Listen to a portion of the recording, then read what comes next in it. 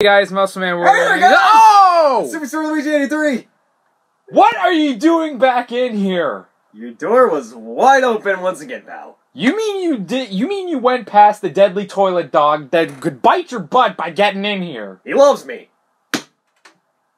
I'm gonna kill you later. Anyways, yeah, we're gonna play through, well, I'm gonna play through a special childhood game of mine. The only reason why I'm playing through it, the iPod's starting to fall. We're gonna play through a special childhood game of mine, Mighty Morphin Power Rangers, the movie, on Super Nintendo. And, yeah, I'm gonna be the one playing through it, and Superstar Luigi 83 over here is gonna be in the background just talking.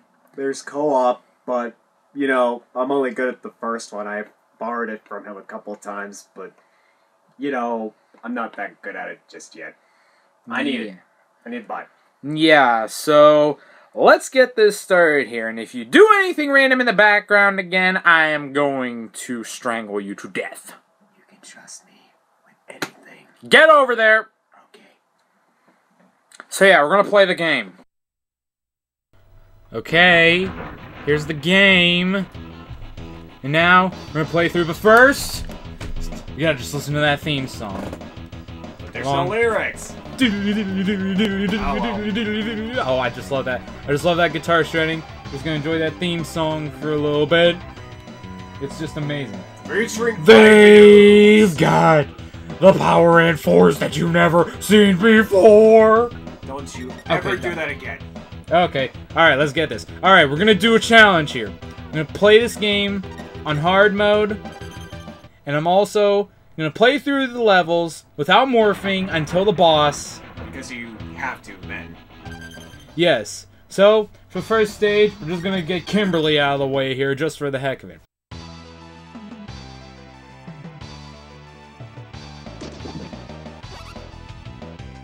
Just say no, I didn't pick Kimberly just because she's hot. No, I've already got a celebrity crush. That is Megan Massacre from both New York Inc. and America's Worst Tattoos. I mean, Never heard of them.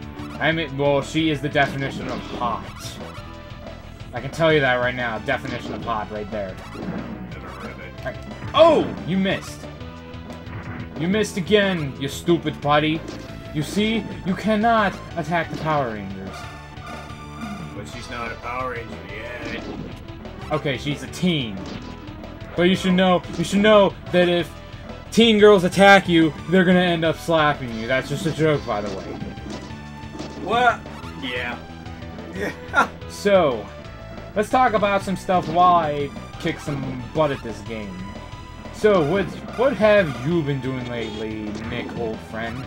Well, I just downloaded Child of Light on my Wii U. Very nice. I still need to buy a Wii U.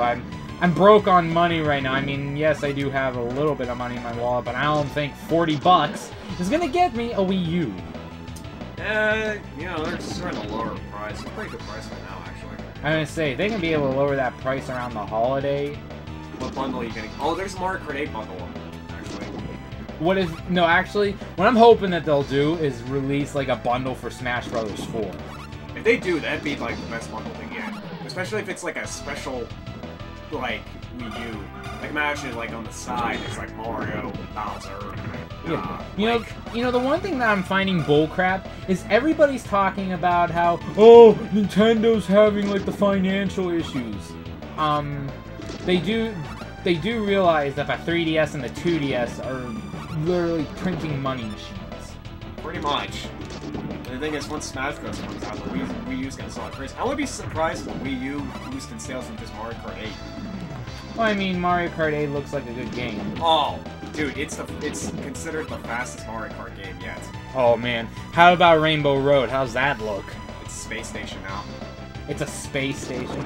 Jeez, it's really cool looking. Jeez, first we go from rainbow block floors to, just, you know, regular Rainbow Road with the constellations in the background. Then we go to, Super Circuit, which I only played Super Circuit once. I never played Super Circuit, honestly. It's good. It's good. Although it seems to be, like, the most visually enhanced Game Boy game. Well, Game Boy Advance. Well, you know, the Game Boy Advance is 32-bit console, right? Oh, yeah, it definitely is. I mean, the music on it sounds 32-bit. very surprised Ah, actually. crap. Okay, we're low on health here, so we gotta be very, very careful. I'm gonna say, we're not speedrunning this. I'm just trying my best effort not to die. I would have been dead by now. No, really, I wouldn't have been. I wouldn't be that bad at this game, but you know, I mean, I'm really good at the first game. I'm really good at Mighty Morphin. Ah. Okay, that was just a screw up. Don't worry. That's just, you know, It happens. it happens. Trust me. This is honestly the hardest Power Rangers game I've ever played. The only reason why is because comparing with the first Power Rangers game, I mean... Yeah, the first one you can't even adjust the difficulty for some reason. Well, I mean, just the fact that your health bar is different. I mean, Yeah. in the original, you know, your health bar was just, like, you know, a legit health bar. You know what's really weird about this one, though? There's no pacifist system. Yeah, that is a weird thing. There is a code, though. If you hit up, down, left, right, and then X, B, Y, A, then you instantly... You have the game set to where instantly, at the beginning of the stage, you are a Power Ranger. Sure, there is that, but that's just, you know, make it easier. Yeah, that's just for making it easier. I just prefer doing the whole, you know... I'd prefer to do it, too. I just do it for fun, though. You know? Yeah, it's just for fun, you know? Something to challenge yourself. Like, this game itself, trying to do this without morphing is a challenge. Well, somewhat. I mean, people need to realize that back then, games weren't that easy. Nope, they weren't. You know, Power Rangers is a very, very cheesy show. Yeah, but I mean, if you take a look, well, it's somewhat cheesy. There have been dark moments in Power Rangers, like... Not the first series. Oh no, the first...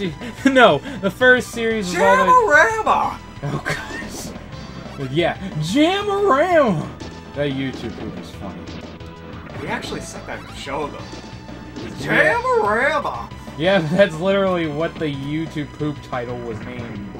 I wasn't embarrassed to watch Power Rangers. Just Yeah, Power Rangers was the best, especially Tommy.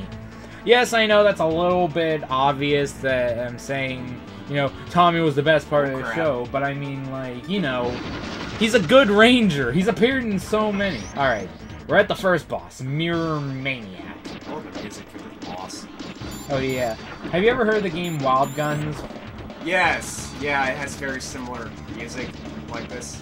I'm pretty sure But it was that made it's the by same Natsume. guys. I'm pretty sure it's the same guys who made, like, did the soundtrack for this. Yeah, but the thing is, that game was made by Natsume. Well, I think Natsume helped with this game too. Did they?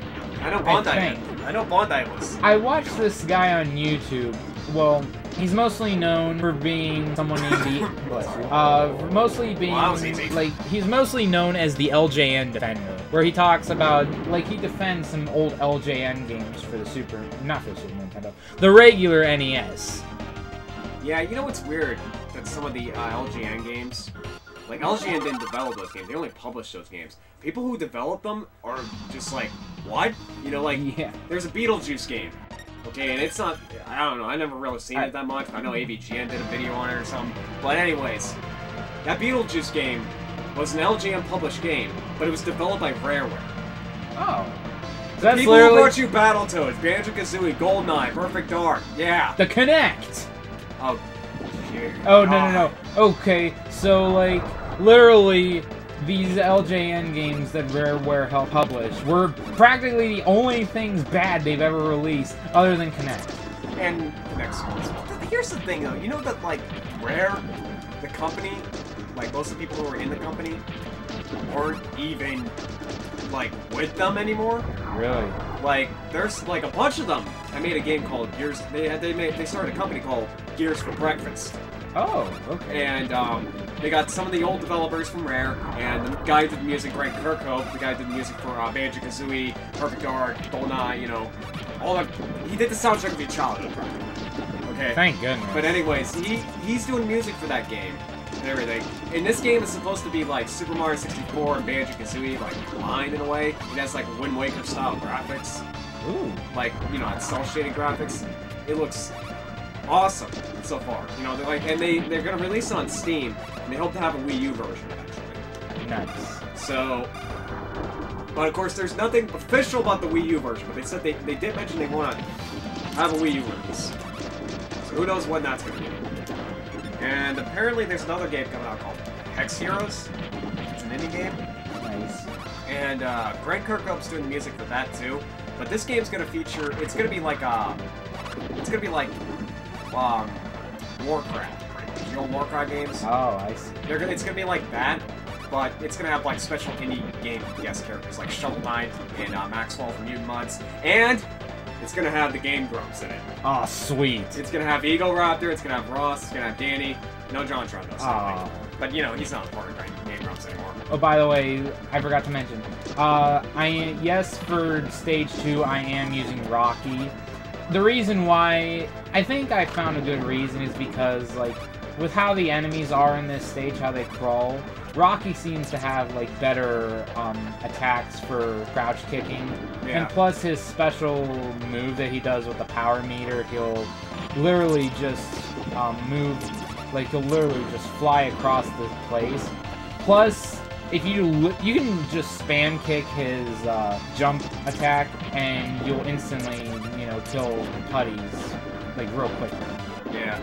Too bad his battle stance isn't like, Jason, you know, like in the first game where he's like dancing practically. Yeah, it's just like, do the shuffle. Do the shuffle. Could you uppercut the missiles back at them? Yeah, you can. Okay. But it doesn't make less putties come back though. Oh, they just keep coming. It's just extra points. Yeah.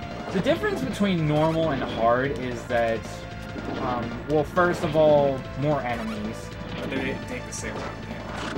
Oh, okay, I thought you were gonna fall in water. Like, dude, what are you doing? Jeez.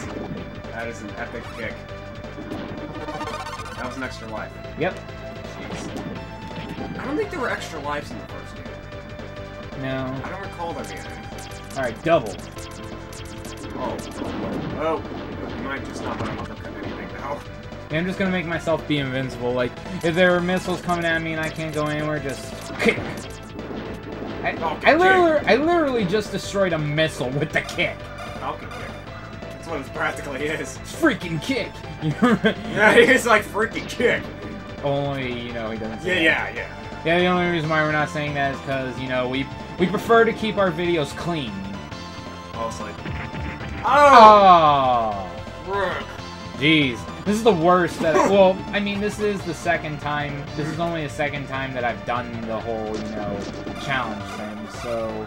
Yeah, but how many times... You beat this several times before, though, so... Yeah, but I mean, I never did the whole challenge thing. Yeah. So yeah, bear with me. I will die a few times in this game because, you know, hard mode is still brand new for me. Back then, whenever I used to suck at video games as a little kid, I really would always cheat. So I'm still trying to get used to, like, some of these older games, and I'm getting pretty much better at them. Yeah. It's morphin' time! Tyrannosaurus! Did you just seriously imitate him? Yes. Tyrannosaurus! Oh yeah, another difference... Sorry. Oh yeah, another specific difference with the difficulties is that, like, the bosses have, first of all, the bosses have a higher health, and then there's the fact that they do more, like, the bosses do more with their attacks. Like, for example, with Cannon Top, the boss I'm fighting right now, he would only shoot 3 missiles. Like, whenever you were right in front of him, he would only shoot 3 blasts. In this one, he shoots a whole lot more.